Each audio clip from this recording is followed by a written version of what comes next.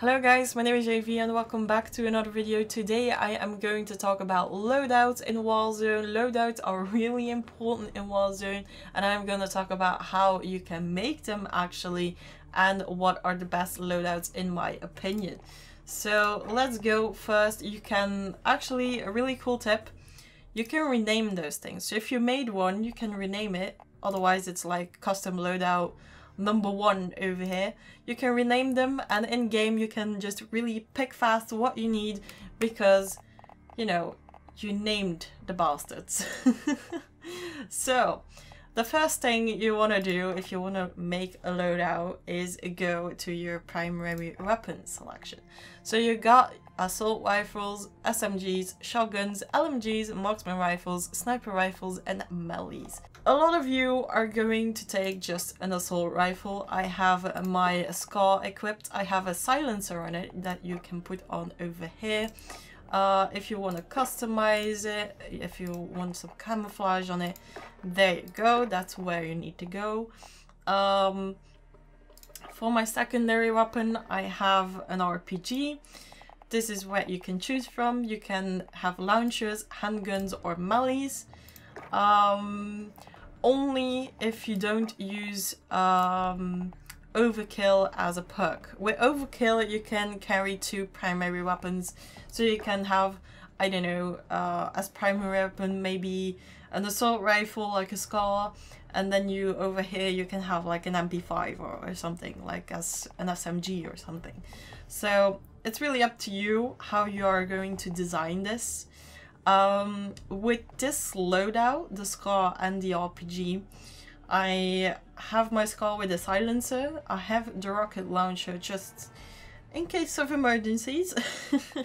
I have running Cold Blood as a perk. This means you're undetectable by AI targeting systems and thermal optics, so that's pretty cool to me. I'm using this in combination with Ghost. A Ghost is really that you are not detectable for UAVs, radar drones and heartbeat sensors. And I use tracking as my third perk. This is really just footsteps that you see if an enemy is close nearby. So for my lethal, I have a grenade. I use mostly a grenade, a Molotov cocktail or a claymore. A claymore is more with my sniping classes because if I hide in a corner I can just set a claymore just to protect it. And the heartbeat sensor. The heartbeat sensor is really key. A lot of people are using it because it's really good as well. You can just see where the enemies are, it scans in front of you, and it's just a really good tool to use. My second loadout is more with a sniper and an assault rifle. So this is really for distance. This is, I don't know what this is. This is for more distance battles, so if you are having your end game with a really open area, you can just pick a sniper and pick an assault rifle for medium range, and this is for long range. So I have my AX50 equipped sniper rifle, I have my assault rifle, my M4, and I have the perks Overkill, what I was just talking about, Cold Blood and Tracker with this one. As well for the frag grenade and as well for the sensor. So not really much difference here, just because just only the Overkill and the RPG. For the next one, I have my car equipped. This is a marksman rifle. If you wanna, I really love the car. It's an amazing weapon if you can aim a little bit in this game.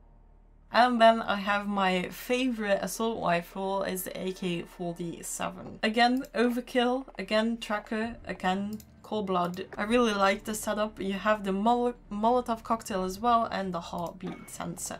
Then we have my MP5 as a primary weapon just for close range battles that your end circle is a little bit more in a closed in area. What I mean by that is like a city or something. you want a close range weapon, so an MP5 is for me the best choice that you can have.